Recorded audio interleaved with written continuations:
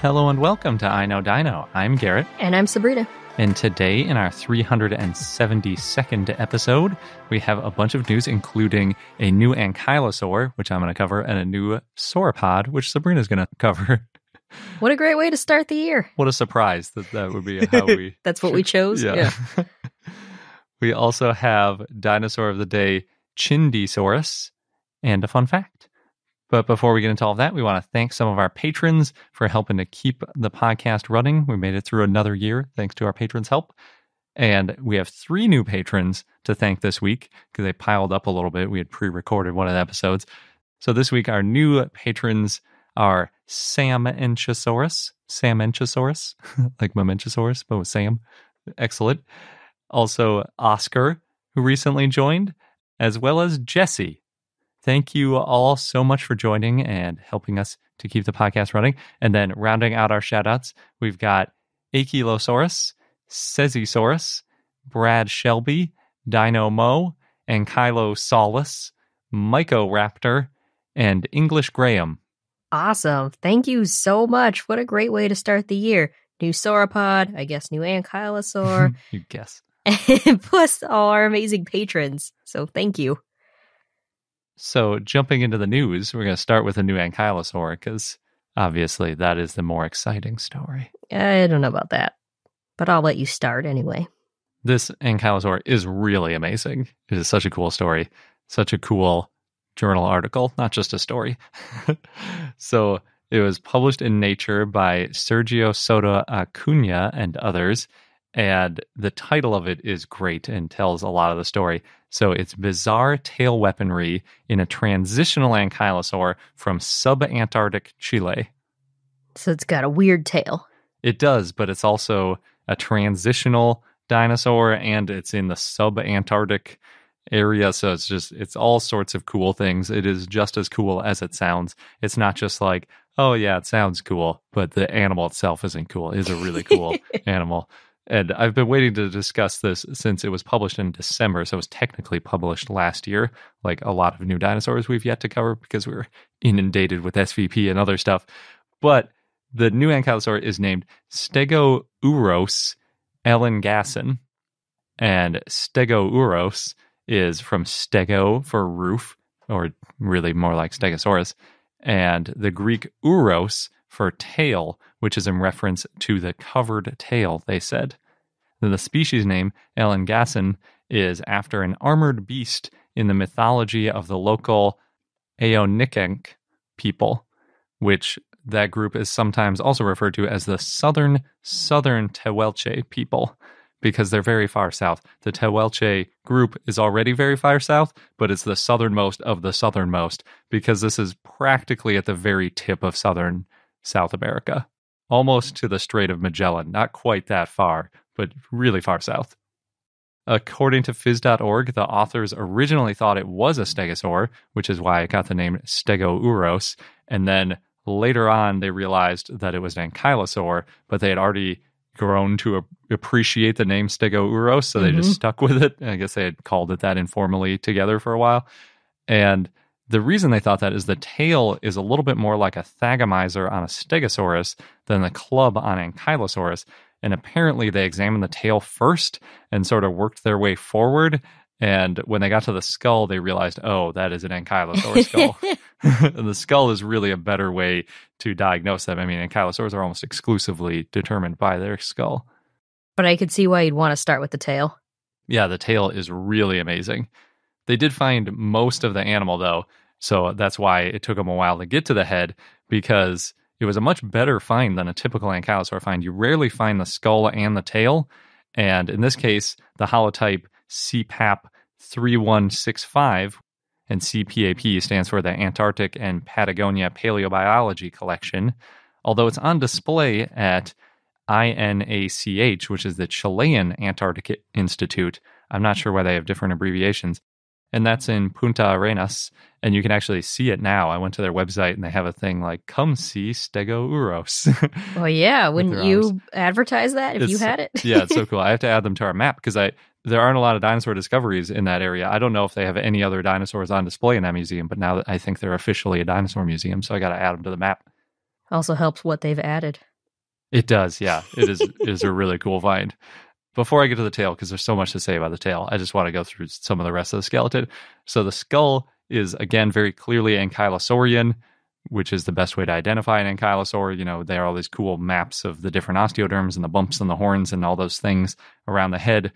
And it has a unique set of those features, so it gets to be its own genus and species. But they also found the back half of the animal almost completely articulated. So it's got the tail, hips, legs, and feet all just like was in one thing put together. You could see what it was like when it was living. Nice. Really amazing. But in addition to that, they found most of the arms, hands, ribs, and most of the back and neck vertebrae. So it's really most of the animal. And some of those pieces, too, like one of the arms was basically articulated, too. Mm-hmm. So those articulated things tell you so much about the animal. There isn't any guesswork. Maybe this bone was from a different animal. Yeah. Maybe it was aligned differently. You know, it's this individual, and then it gives you a better idea of the size of everything. Yep, exactly. And you're not going to mix up different bones like, oh, that was actually a metacarpal and not a metatarsal or something like that. Exactly. They also found most of the jaw and several pieces of the skull, although actually of all of it, I think the skull is probably the least complete, which is a little unfortunate when it's an ankylosaur. But they did find maybe a half or a third of it, which was enough to identify it as a new species. And then when you combine it with all the osteoderms, especially on the tail, it really deserves its own name.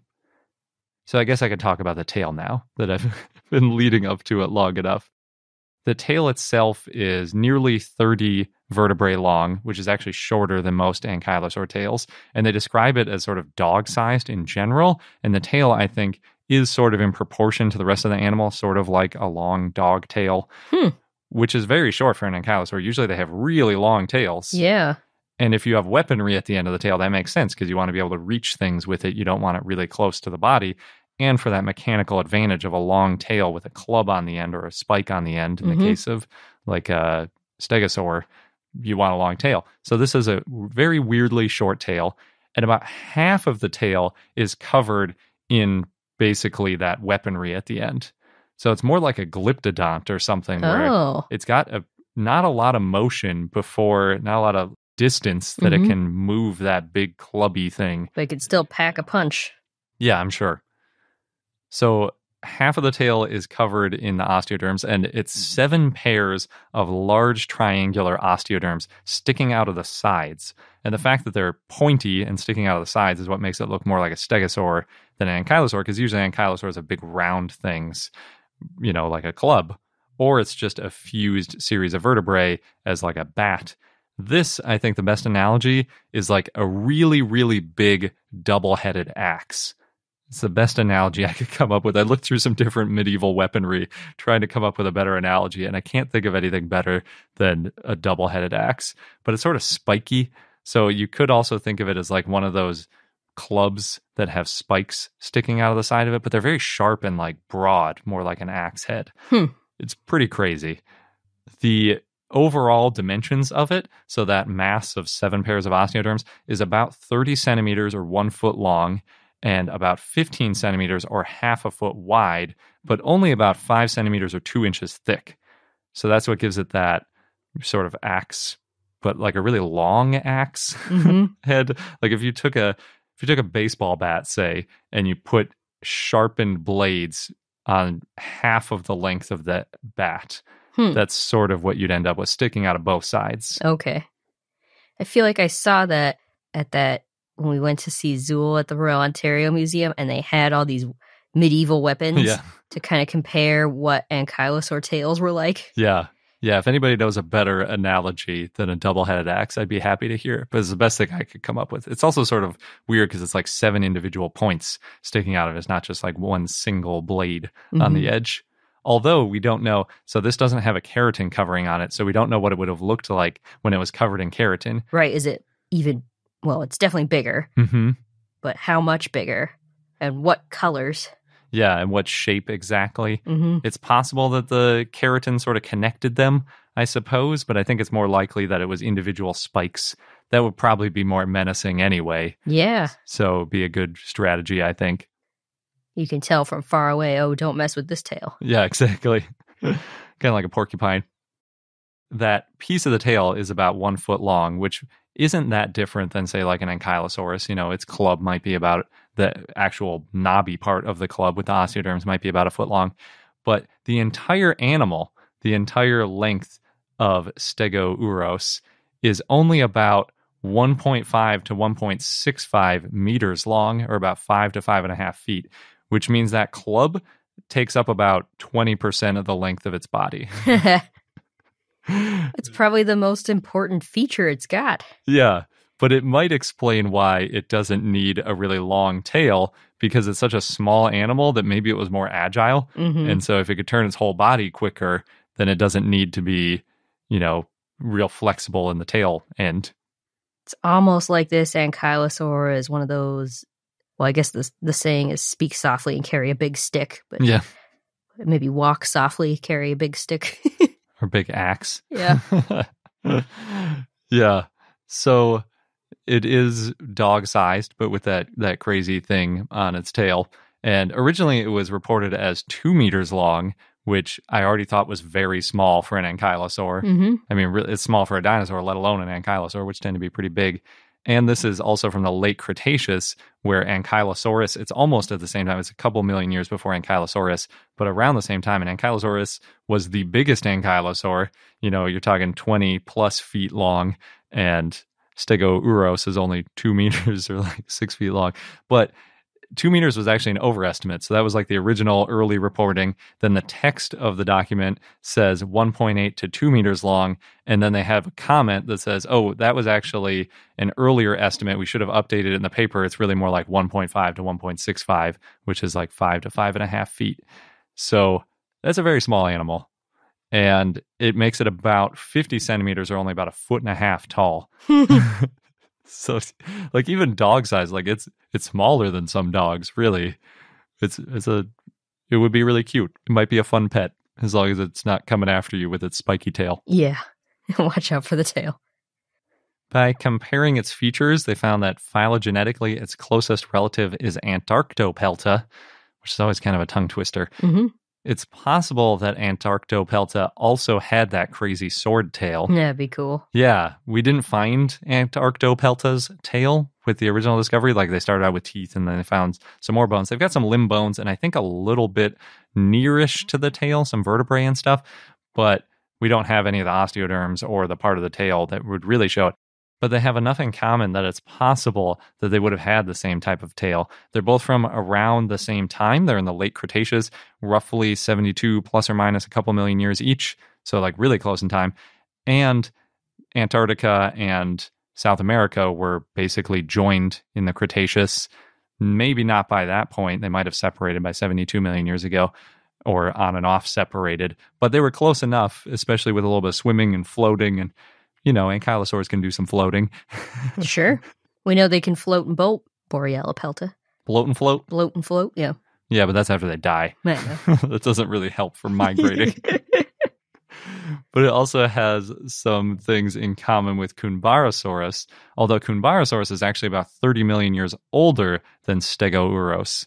So maybe not, it might not have had that crazy tail. And we do have a Cumbarosaurus tail, and it doesn't have any sign of that crazy double-headed axe, pointy 7 osteoderm spike thing going on. Stegouros was found in Magallanes, Chile, which is actually closer to Antarctica than it is to Bolivia. That's how far south it is. It is crazy far south. The closest ankylosaur that can be identified as a species that I could find anywhere on any of the maps is Antarctopelta. So maybe it's not too surprising that it also seems to be the closest relative. And Antarctopelta is on James Ross Island in Antarctica, which is about 1,000 miles away. It's far, but not crazy far. And it would have been closer back then in the Cretaceous. Back then, Australia also was still touching, or at least it was in some part of the Cretaceous, which explains why Cumbarosaurus and Stegouros and Antarctopelta are all so closely related, presumably. So the authors actually proposed a new group, which they call Parankylosauria, to include these southern Gondwanan ankylosaurs. That makes sense, since they're basically neighbors. Yeah.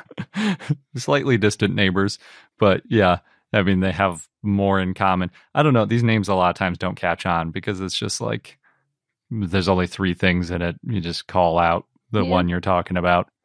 But it might, especially if we find more ankylosaurs from Gondwana. We really don't have many. They're usually from Laurasia in the north. Especially if they all have these weird tails. Yeah. They really stand out. Definitely. So, in summary, I think 2021 was probably the best year ever for weird ankylosaurs. Was it? Because Stegouros is really cool with his blade-like tail, but we also had Spicomelus with its spikes sticking up out of its rib. 2 types of osteoderms we've never seen in an ankylosaur before. That's true. It's pretty fantastic. So, ankylosaurs are the best. This is more evidence of it. They're pretty cool. I don't know if I'd go so far to say the best. I would. I definitely would. I know. It's not surprising. If we're ever in Punta Arenas, we got to go see this. Oh, definitely. We also have a lot of sauropod sites to see, too. Just saying. On the way south, we're gonna just drive the whole continent. Make a few stops. Sounds like a plan. Now we can get to the real news. That was real news. I know. The real good news? That was real good news, too. Okay, the next piece of good news. The sauropod news? Yeah. There's a new sauropod, Rhomaleopakhus turpanensis, that was named by Paul Upchurch and others, and this was published in Journal of Vertebrate Paleontology. Again, this is one of those that came out in 2021, but we're doing a little catch-up here. That is quite a name, Rhomaleopakhus. Mm-hmm. It means robust forearm. How many syllables is that? 6? Yeah. It's too many. I don't think it's the most. Same number as Parasaurolophus. Yeah. And that one's widely regarded as ridiculously hard to say. Is it? I think I'm so used to saying that one, it feels like it rolls off the tongue now. It does, yeah. So maybe the same will happen with Rhomaleopakhus. I kind of doubt it. Well, that was already smoother than the first time I tried. Good. So originally, Rhomaleopakhus was thought to be Hudiosaurus sino-japanorum. That was based on a vertebra, 4 teeth, and a nearly complete forelimb. But the authors reanalyzed these fossils and then compared them to other sauropods and found that, okay, the vertebra was still the holotype of Hudiosaurus, but they assigned the forelimb to this new dinosaur, and they said that the teeth, the 4 teeth, they were not well preserved, but they looked Mamenchisaurus-like. And they said it was too incomplete to incorporate in a phylogenetic analysis and said, quote, "We refrain from erecting a new genus or species at this time pending further discoveries." That has to do with the teeth. So it turns out that that forelimb and the holotype cervical vertebra, that neck vertebra, that is the holotype of Hudiosaurus, were found in different quarries. But they were only about 0.6 miles or a kilometer apart. That's pretty far for being in the same holotype. They also so the authors did warn that the fossils for both these dinosaurs don't overlap. That does make it hard to compare whether or not it should be the same dinosaur.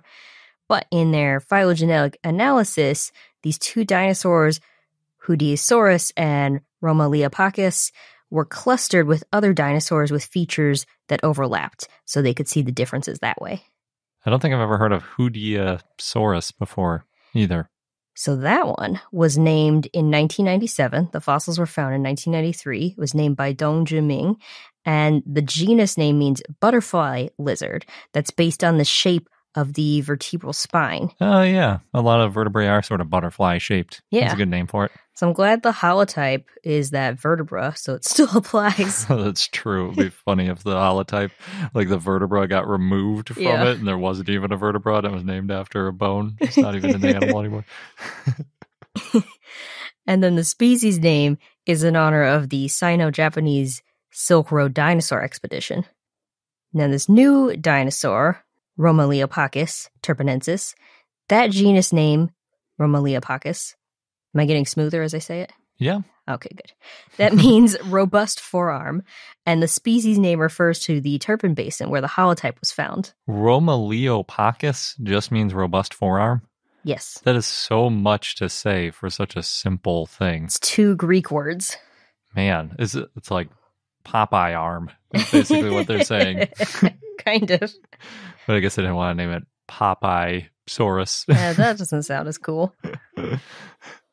So both Hudiosaurus and Rhomaleopakhus are mamenchosaurids, and that's that group known for their very long necks. Mm-hmm. Hudiosaurus, though, is most closely related to Xinjiang titan, and Rhomaleopakhus is most closely related to Chwangiasaurus and Anilong. But they're all mamenchosaurids? Yes. Okay. So the robust forearm, Rhomaleopakhus, it's based on this nearly complete right forelimb, the arm bones in the hand. The forelimb was about 6.5 feet or 2 meters long, and Rhomaleopakhus is estimated to be between 65 to 82 feet or 20 and 25 meters long. That seems like 2 meters long seems pretty long, but that's for the entire leg. Forelimb. Yeah, but that's the whole leg, the front leg. Yeah. So, I mean, they don't say arm because it's the... Right, because they're quadrupedal. But yeah.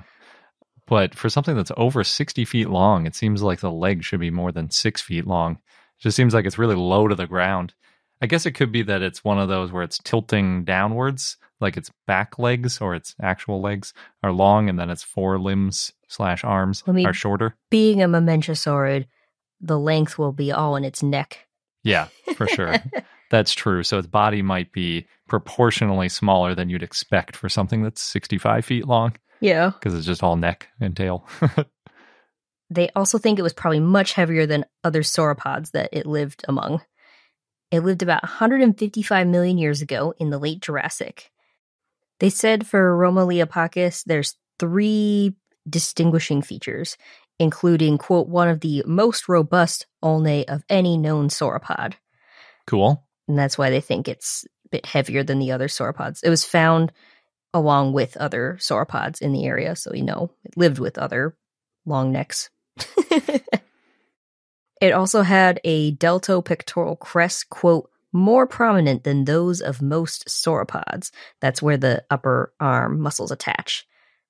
And the radius was also very robust and had a lot of flexibility at the elbow joint. No humerus, though, I guess. Or at least not much talk about it. At least not that's been found yet, but maybe there's more in the Turpan Basin. Oh, and the Turpan Basin's in the Xinjiang Autonomous Region in China. The author said there's some convergent evolution of these large arms with the robust muscle attachments that are found in core Mamenchosaurus-like taxa and titanosaurs, as well as some ornithischians, ceratopsids, and that may mean that they kept their forearms more flexed. They were more sprawled or slanting rather than upright. For the non-sauropods, the ornithischians, so not the mamenchosaurs and the titanosaurs, they might still have reared up on their hind legs to get food, but for the mamenchosaurids in particular that had the sprawl position with the larger necks and the shorter tails, their center of body mass was also shifted more forward. That makes sense. If you get a super crazy long neck, that it's going to make you a little front heavy. Yeah. So that's why it had bulkier forelimbs potentially, because it's got to support a lot of that weight at the front of the animal. Yeah. And for Rhomaleopakhus in particular, its forelimb might have actually played a larger role in walking, since the center of mass was shifted more forward. So instead of being able to rear up on its back legs to reach food, it could have moved more efficiently or have a more range of motion or move a little faster when traveling, quote, between patchily distributed food sources.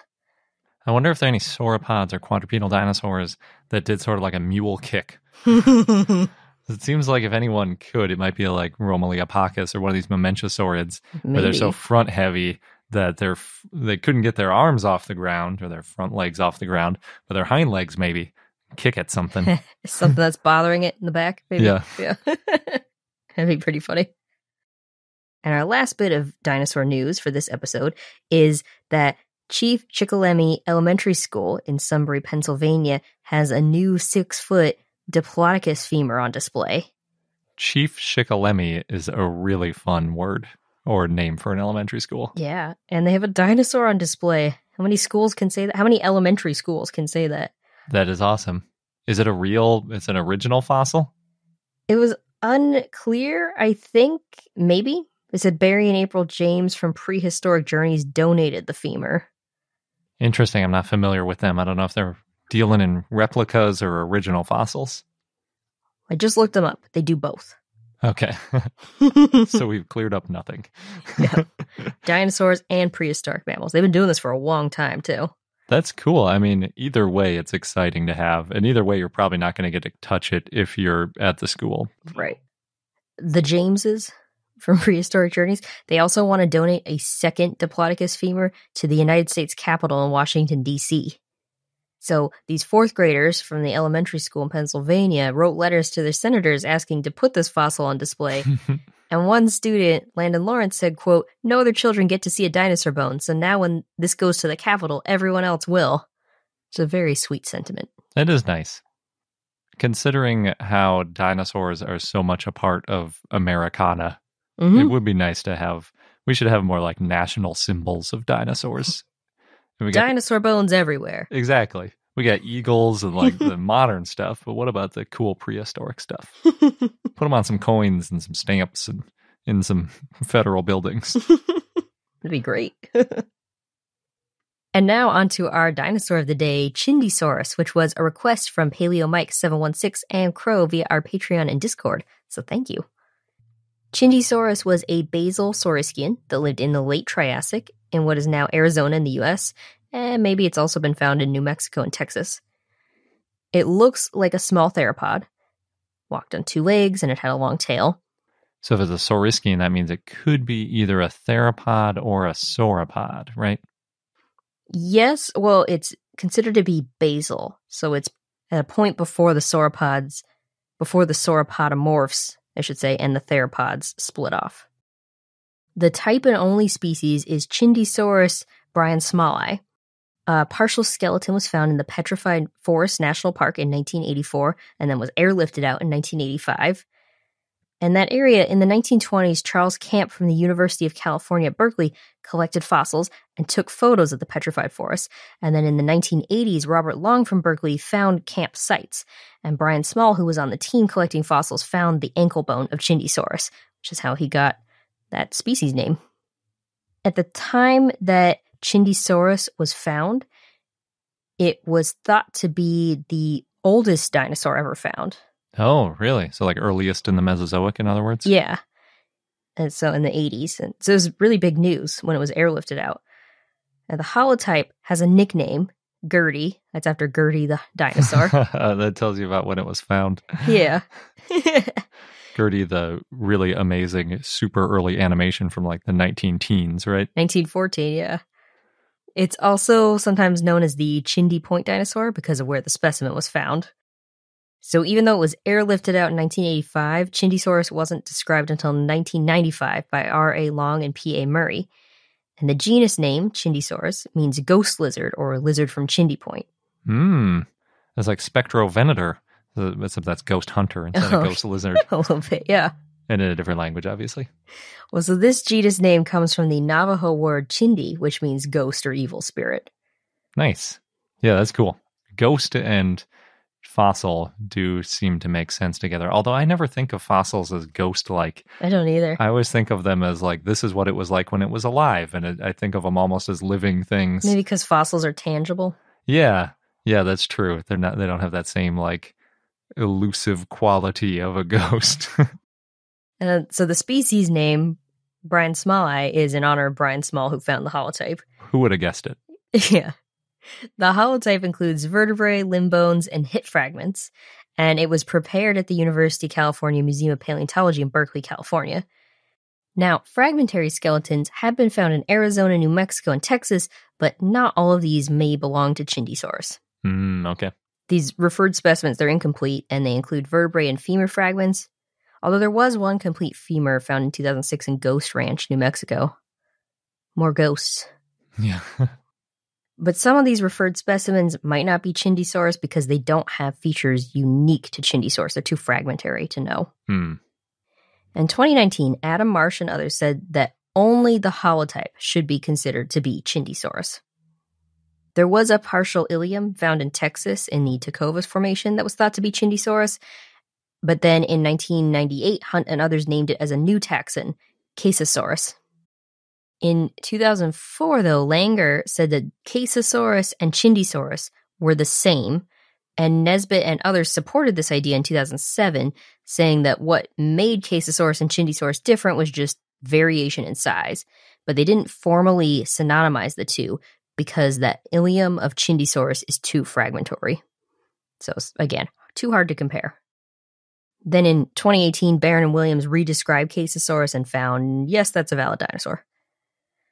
So we're back to just the holotype is Chindesaurus. And that holotype may not be an adult. That's based on an unfused ankle. Long and Murray estimated Chindesaurus to be 9.9 to 13.1 feet or 3 to 4 meters long, and to have a stout body, long legs, and a long neck. But then in 2012, Benson and Brusati estimated Chindesaurus to be 6.6 feet to 7.5 feet or 2 to 2.3 meters long. Also in 2012, Holtz estimated Chindesaurus to be about 6.6 feet or 2 meters long and weigh 50 to 100 pounds or 23 to 45 kilograms, or about the same as a wolf.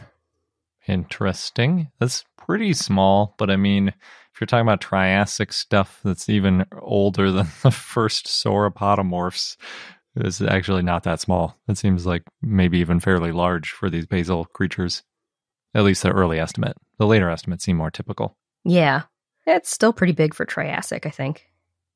No skull of Chindesaurus has been found, but Chindesaurus did have large tail vertebrae at the base that got longer towards the tip of the tail.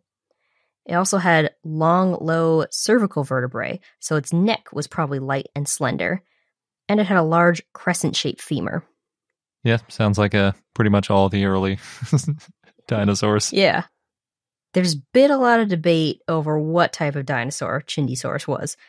At times it was thought to be a basal sauropodomorph, and then later thought to be a hererosaurid. So now we just say saurischian. Basal saurischian. Yeah, 2007, Nesbitt and others, and Ermis and others suggested it was a basal saurischian. And when those are the only bones you have don't have a skull, and you're just basing it on a couple of body elements that have a lot in common with other animals, that's probably, the best you can do. Yeah. A phylogenetic analysis found Chindesaurus to be a sister taxon, so very closely related to Tawa hale. Previously, Chindesaurus was thought to be a hererosaurid and Tawa was thought to be a theropod, but now they're thought to be very closely related. And they're both placed within basal Saurischia, which, again, that's before sauropodomorphs and theropods split off. In 2019, Adam Marsh and others redescribed Chindesaurus and found Chindesaurus and Tawa to be, quote, a potentially diverse group of early theropods prior to the end Triassic mass extinction. Yeah, potentially early theropods, or potentially early sauropodomorphs, or potentially before either of those. Yeah, it just seems difficult to classify Triassic animals. Yeah. In 2019, Morgan Schaller and others, researchers from the Rensselaer Polytechnic Institute and University of Texas, Austin, found that oxygen levels rapidly increased over a 3 million year period around the time that Chindesaurus lived. So what they did was they analyzed small amounts of gas from rocks from the Colorado Plateau and the Newark Basin. They were around 621 miles or 1,000 kilometers away from each other when it was Pangea, and they were near the equator. And that was around 215 million years ago. And they found that oxygen levels went from 15% to 19%, and there was a drop in carbon dioxide levels. And for comparison, today we're at 21% oxygen levels. So there's probably a global change in oxygen levels around this time. Also around this oxygen peak, that's when some of the first dinosaurs appeared in the tropics of what's now North America, like Chindesaurus. Though dinosaurs were in what is now South America earlier, about 232 million years ago. But sauropods came soon after. That's really what you want. Yeah. So these higher oxygen levels, they might have helped animals grow larger. Maybe. There's probably a lot of factors. At the very least, the environmental changes were good for evolutionary diversification. Though again, there might have been other factors that helped. That's a good point. Yeah, because the drop in oxygen killed some stuff off, and then when it bounces back, all of a sudden dinosaurs have some space to go into. Yeah.